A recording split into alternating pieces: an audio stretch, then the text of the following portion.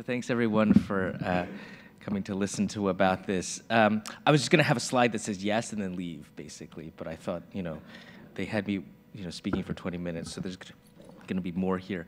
But I think, the question, the fact that we sort of phrase it this way, and that it's been phrased this way, I think, for the past couple or few years now, really is illustrative of where we are. And these are my disclosures. So I'm going to try to address that question with something of a reasonable answer. There's going to be sort of this outline which appears dry. I'm going to go through some of the data for newer discoveries over the past 4 to 5 years to review what that is and how that's changed practice management. But a lot of what I'm going to focus on is concepts and conceptualization. How is it that we conceptualize this disease, both biologically as well as practically in terms of the trials that we've designed? How has that led us to where we are now in terms of the sense of hopelessness or hopefulness? And so then where's the way forward in terms of conceptualization of the disease for what hope there might be?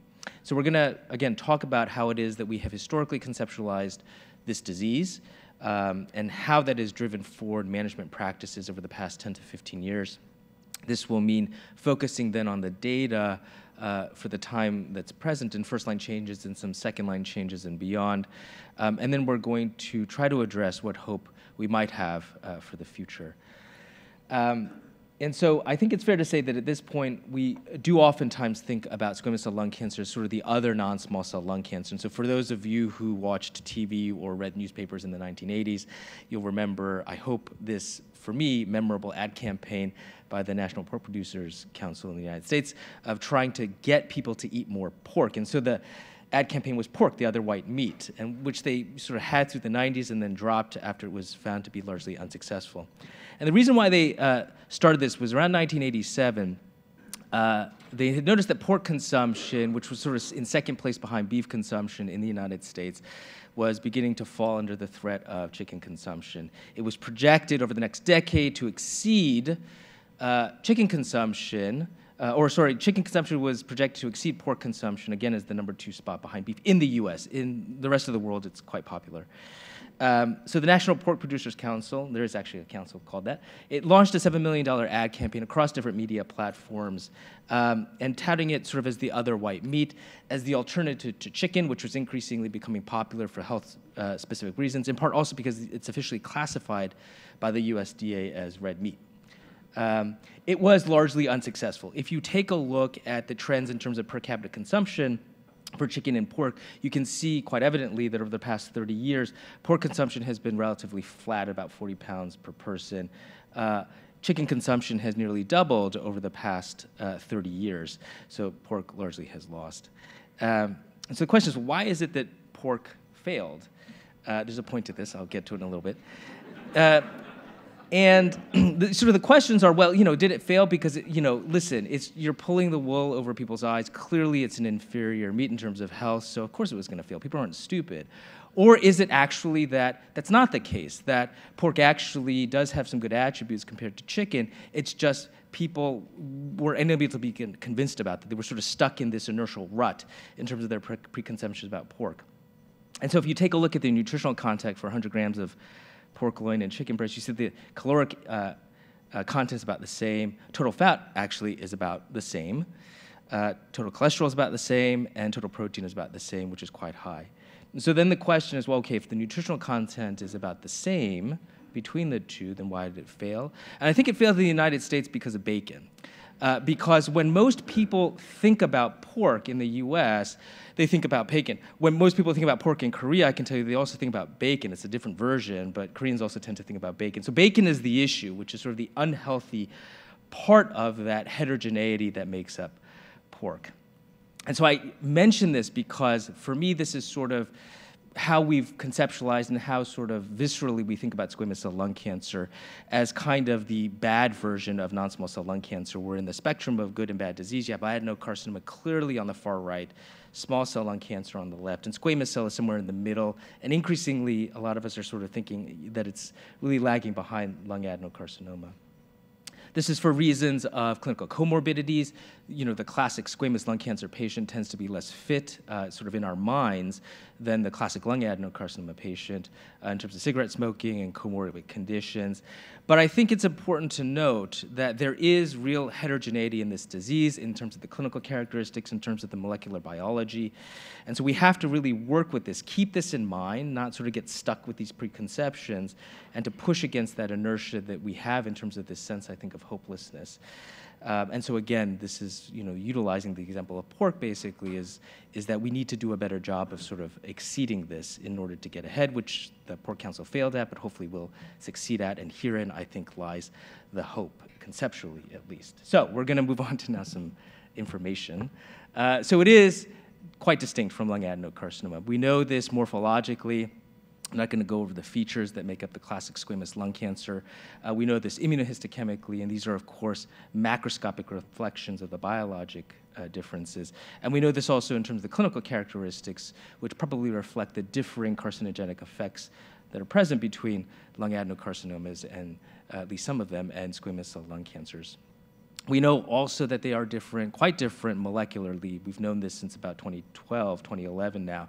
Insofar as you can represent the molecular biology of squamous lung cancer in a pie on the left, the drivers, the putative drivers, are very different from the ones that are in adenocarcinoma, and of course the ones that are actionable are on the right. The ones on the left we'll see, unfortunately, are not actionable.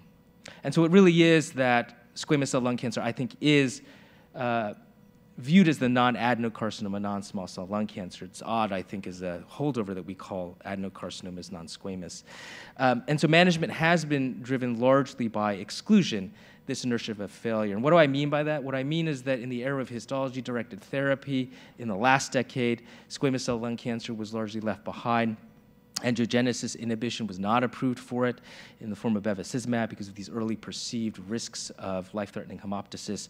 Pemetrexed has been an unavailable agent, not for lack of efficacy, but because of that subset analysis from the seminal trial in 2008 showing GEM was a little bit better than pemetrexed in squamous lung cancer patients. And of course, it was completely left behind in the era of targeted therapy that was kickstarted in 2004, where we have a myriad of different options that are available for lung adenocarcinoma patients, all of which are largely unavailable for squamous lung cancer patients. We have tried histology-specific trials, and these have seen modest gains at best, adding, I think, to this sense of inertia. And I've listed some of the key ones over the past 5 years. You'll notice they're all FDA approved. Many of these are squamous specific. The hazard ratios for nearly all of them are fairly modest for overall survival, save for the NIVO trial, which we'll get at in a little bit. We are, though, I think, beginning to fill in the gaps. This is the Weinberg hallmarks of cancer diagram that I think most people are familiar with in terms of the different avenues of attacking cancers. And where we're beginning to fill in the gaps for squamous lung cancer is in the form of immunosurveillance with immune checkpoint inhibitors, which we'll talk about as one of the short-term inroads, I think, for hope in the management of this disease. And of course, what that means is that management is now dictated by upfront PD-L1 testing for all non-small cell lung cancers. That really sets the pace and the algorithm for what treatments patients are going to go through. For those who are low expressors, they start with platinum doublet, maybe triplet chemo. And then for those that are high expressors, they'll start with pembrolizumab in the first-line setting.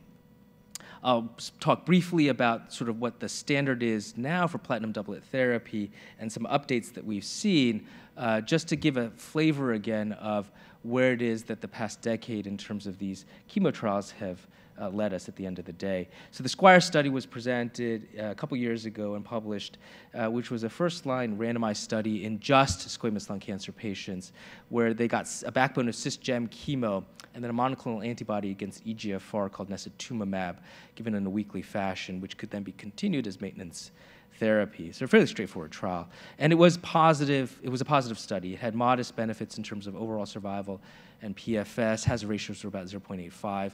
Response rates were identical at around 30%.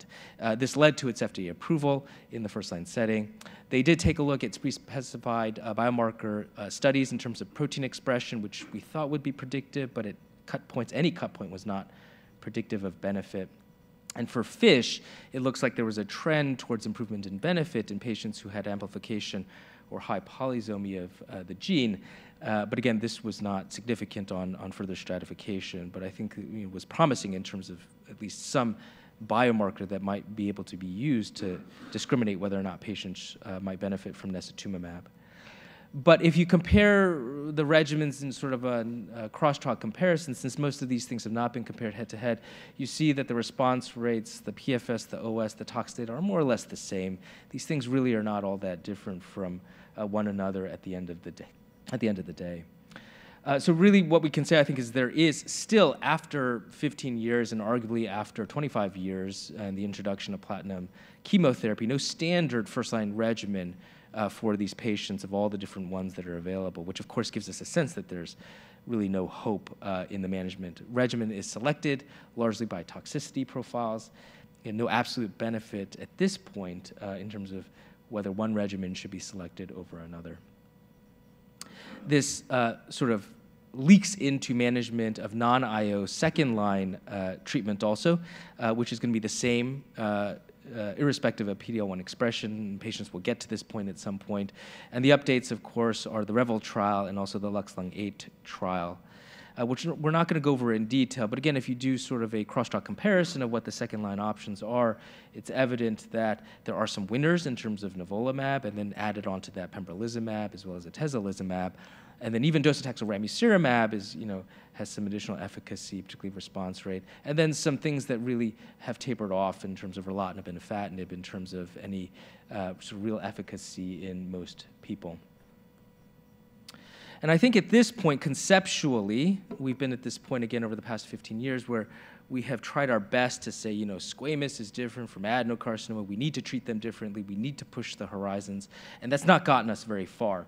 I tried to create an asymmetry, but I can't. So on the right side are squamous cell lung cancer patients. And there are agents that are approved also for adenocarcinomas, but for which we think there might be some additional modest benefit in squamous lung cancer patients. But on the left side, you have agents that clearly are better in subsets of patients who have lung adenocarcinomas. So this divisive pull, this strategy to truly try to separate these two out has not been successful. So the definition of insanity is doing the same thing over and over again. And so maybe we shouldn't do that. Maybe we should follow where sort of the data have been leading us, which is a sense that maybe instead of this divisive pull, there's this centripetal pull now in the era of immunotherapy, basically collapsing the notion of something that's histology-specific with the idea that immunosurveillance, the immune microenvironment, don't have, as far as we know right now, direct correlations with histology, that there are far more important biomarkers than histology, like PD-L1, tumor mutation burden, and other undiscovered biomarkers that are there. And practically speaking, that is, in fact, what has happened. We've seen immunotherapy practically collapse the notion of histology-specific therapy in the management of our patients and also in the clinical trial setups going forward, particularly with IO-IO combinations. For those patients who have PD-L1 expressions that are low, second-line IO therapy is the standard now, irrespective of histology, and of course it's the standard in the first-line setting if your PD-L1 expression is high, whether or not you're a squamous lung cancer patient or a lung adenocarcinoma patient. And this is, of course, based on the KEYNOTE-24 trial, which you either heard about before or will hear about, I'm sure, later. But again, in brief, it was a frontline randomized trial of pembrolizumab against dealer choice standard of care chemotherapy, depending on histology. It had 20% squamous lung cancer patients. Crossover was allowed in the study, and PFS was the primary endpoint, and we know this. We've seen this many times before. It was a positive study for PFS, OS, and overall response rate, and these differences were not subtle, which quickly led to its FDA approval in October of last year. And the key slide here, again, is that there is benefit in terms of PFS for both squamous and non-squamous patients. That sort of trend towards better improvement favoring squamous patients in terms of pembrolizumab, I think, is a little bit of an artifact in terms of the chemo options that were available, since maintenance PEM could be given, which we know improves PFS. And so you see that there's an inverse pattern for PEM-containing chemo regimens on the bottom. So again, I don't think this data says there's anything inherently about squamous lung cancer that means they're more sensitive to immunotherapy. I think it's just, again, this sort of artifact of the trial. I'm not going to go over the specific data for the 3 IO-approved agents, safe to put them side by side and to note that they are all approved in non-small cell lung cancer. They differ by the assay that was used in their development, by whether or not PD-L1 expression is required for approval, as in the case of pembrolizumab, and also some differences in terms of frequency of administration. There are some things that we don't know, that we need to know, though, and hopefully we will get to know. And one is that there's no established connection between the squamous lung cancer genomic subsets and response to IO. This would be nice to know. The other is that there's no established difference between IO and non-small cell lung cancer histologic subtypes. Again, the idea is that they're effective in both. We don't yet know, say for Nivo, if there's a finer interaction between histology and PD-L1 expression for Pembro and Atezo, as those data have not yet been presented. But for now, there doesn't appear to be a difference in terms of what was presented. And of course, there's more to come. And in terms of the short term, this is the short-term hope, or the slew of, in particular, first-line trials of IO chemo combinations to see whether or not this might be able to move the bar finally to something that really is the standard treatment in the first-line setting, as well as IO combinations in the second-line setting and beyond to sort of introduce other options. Because at the end of the day, despite the fact that IO has been great, it has added exactly one line of therapy to the management and no more, irrespective of what your PD-L1 expression is. So the onus is on us to really try to find other treatments to add to that armamentarium. So we've seen hope from immunotherapy. I am going to wrap up now a little bit on what about targeted therapy. So the reality is that, again, insofar as we can show the targets in a pie, for FGFR1 amplification, upstream PI3 kinase aberrations, and G1S checkpoint alterations, our trial efforts have failed. We have readouts now from phase 1 expansion studies and phase 2 studies for many FGFR1 inhibitors, a couple of PI3 kinase inhibitors, and a G1S checkpoint inhibitor, and the efficacy is fairly modest, and there really is no development pathway forward for monotherapy for these things. And in terms of trying to answer, why is it that things haven't worked out? Why is it that we haven't seen better benefits? I think one way to get at this is to ask is whether or not our approach, again, conceptually is just wrong, whether or not the distillation of the complexity that's in the disease into a pie actually makes any kind of sense. And it might not, because we know in terms of the oncoprints for these patients that the genomic alterations are quite complicated for these patients. And it could be that the genomic alterations themselves, conceptualizing the disease that way, is not the right approach either, that maybe gene expression profiles are going to be more meaningful in terms of predicting response to targeted therapies or proteomics as well as an option. And we've seen some of this in terms of preclinical sort of trials, and this is data presented by our colleague Peter Hammerman a few years ago, 4 years ago, where he took a panel of CCLE cell lines, did gene expression profiling that was already extant, parsed them out as best he could into the different expression subtypes that we know about for squamous lung cancer, and then tried to figure out whether or not efficacy of drugs, both targeted as well as chemo, parsed out by this. And there was some parsing out that was present. It was not perfect, but a proof of principle is there at least in terms of being able to use this as a biomarker selection platform instead of sequencing to select out patients for targeted therapies. And so for me, I think this is the final slide. This is where the hope is. The hope is sort of in terms of short-term things like I talked about for immunotherapy, and then longer-term hopes. In terms of this Venn diagram. So there are, I think, new genomic targets that we've not talked about that we're actively doing research on in terms of NFE202 KEAP1 mutations, SOX2 amplification. There are new methods of target identification that are getting better in terms of gene expression profiling and proteomics on FFPE, which I think would be one way forward to try to identify patients for targeted therapies. We have not yet done this, but doing combination targeted therapy trials for patients I think makes plenty of sense. I think it is a lot to ask to do this in terms of a sort of classic phase 2 study, but I think because the alterations are so different, but I think doing these things in a sensical approach on a per patient basis might yield dividends, as well as combinations of these things with chemotherapy, which we know might also add benefit. And then finally, this notion not only of IO-IO combinations, but of looking at genomic alterations through the lens of how they impact the immune microenvironment, and so how they might be able to affect the efficacy of immunotherapy as a backbone also, in terms of trial designs moving forward, which some of us are working on also. And that's it.